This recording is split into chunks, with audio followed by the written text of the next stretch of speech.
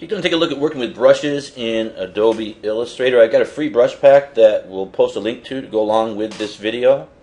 And we really want to be aware of brushes, especially if we're t-shirt or apparel designers, because we can do some dynamic things with brushes, and we can work with them in ways that we really can't work with standard clip art, or what I call static clip art. Brushes are really interactive, and you can very quickly shape them or form them to your design to create that flow that looks really nice on your garment. Now, whenever I'm working, I like to design on garments so I can see what I'm looking at as far as the balance of the design against the actual t-shirt that we're going to be printing or designing.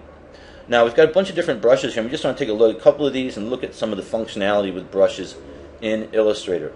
I'm going to go ahead and add some flames. I've got a pretty standard, just a little text set up here, Elite Designer brushes, and then I've got a chopper here. And what I want to do is just very quickly dress this up with some nice elements working with the brushes in Illustrator. So I'll go ahead and start with some flames, and there's actually a flame up here at the top I'd like to work with. I'm going to go ahead and select this. I'm going to go ahead and work on layer 5 here, which is in between 2, which has my design, and then my garment is here on layer 4. So I'm going to be working behind my layer with the actual graphic on it with these brushes. But the first thing I'll do is I'll just go ahead and take this flame brush, select that, I'll come over here to the brush tool, and I can just left click, hold down, or if you've got a tablet you can work with that and just bring this up here and then just kind of flare it up there just a little bit, and you can see how it laid down that brush stroke. And we'll zoom in and take a look here. Now I'm going to go ahead and change that to a 2, so I want to go ahead and select that, and we'll change that to a 2-point stroke right there. And now you can see I've got a really nice flame effect there. Now there's a really cool tool with the Illustrator brushes that gives you really perfect control over your brush strokes, and that's over here, and that is your width tool right here. And you can select that and come over here, and you'll see that my node will change, and if I start to left click, hold down, and pull, I can actually widen my flame there, and then I could actually, if I want to bring that in smaller up here at the top, I could pinch that in. You can see the control that I have over that stroke. Now, not only can I set down these strokes with the pen tool, but I could also lay down a path and then just apply the stroke to it. Once I've done this, I can take a look at different strokes in that position there. Now, this one comes in a little bit too big, so I can change this from the 2.76 down to, let's say, a 2, and take a look at that. And I can actually go down to, let's say, a 1 point and take a look at that. And then I could go back with my width tool again and start to make some adjustments here and bring that out in size just a little bit, or bring it down a little bit. You can see how graphic these elements are. This black flame has a nice drop shadow down behind it for the graphic element of the brush. And then I could just go ahead and expand that. I'm going to hit Alt and zoom out just a little bit. And I'll just grab the pan tool here and we'll just pan this over here. And with that selected, I'm actually going to go ahead now and I'll just go to Object and I'll select Expand Appearance.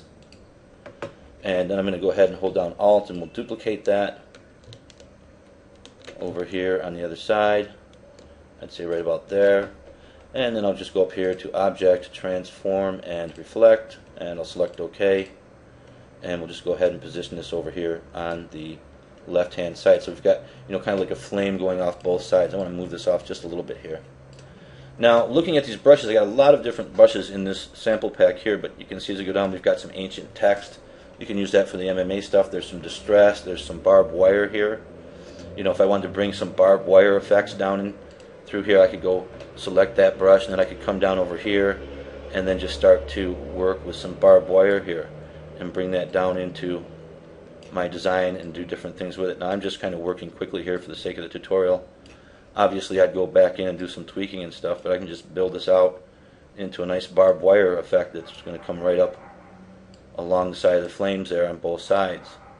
Something like that there, and then something like that there. And coming down here, and we'll just come in this way and then pile that up. Now, looking at this, I can go ahead and add another layer, and let's say we want to put some distress or grunge here. I'll go here, pull this down on top of the t-shirt. I'll come up into this distress or grunge brush here. I'm going to set this up as 2-point, and I'll just go ahead and left click, hold down, and drag that right down into here. And I'll do some more of the same here, and we'll do some more. So we're getting a really nice distress look from those distress brushes. Now, this is just a quick tutorial. If I want to, I could spend quite a bit more time tweaking these. And as I said, I'll post the free sample pack with a link to download it here with the video.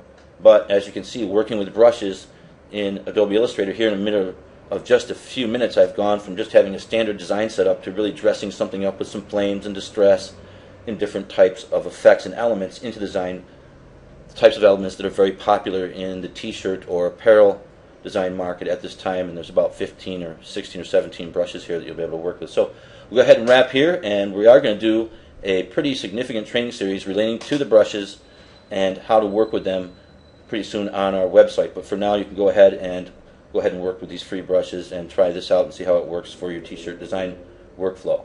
So as I said, we'll go ahead and wrap here, and we'll see you in our next video.